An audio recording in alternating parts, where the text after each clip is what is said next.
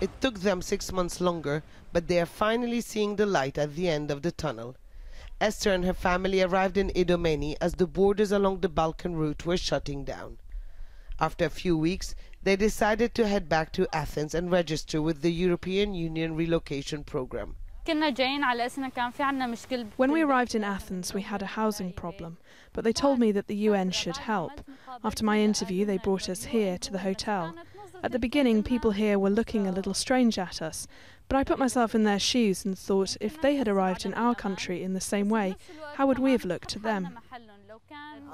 Ibrahim arrived in Idomeni at the same time.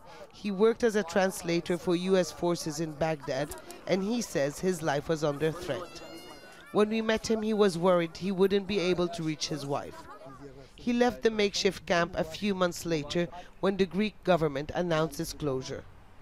And since then, he has been going from camp to camp trying to find some peace and lots of patience.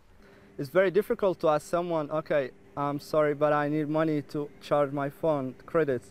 I'm sorry, I need money to buy shoes, or for example, to buy something. It's very difficult. Is it humiliating? Yes, it's paying me. I don't know when they call me. I don't know when they will make interview. All these problems start to affect on my mind. I start to be very silent, don't communicate with people. I'm shocked. His is a story common to most of the 60,000 refugees stranded in Greece.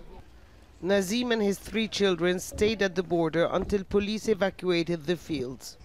He's been living in a camp on the outskirts of Thessaloniki, hoping to reach his wife in Germany under the family reunification program.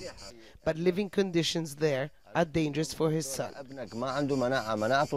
He has a very low immune system. Even a mosquito bite can kill him. He has had his spleen removed and needs special care. I am very tired, physically, emotionally, financially, in all ways. I hate everything these days. I hate my life. They need to reach their mother. They are not ISIL. They are children, minors. Under the EU program, 160,000 people should be relocated across the continent.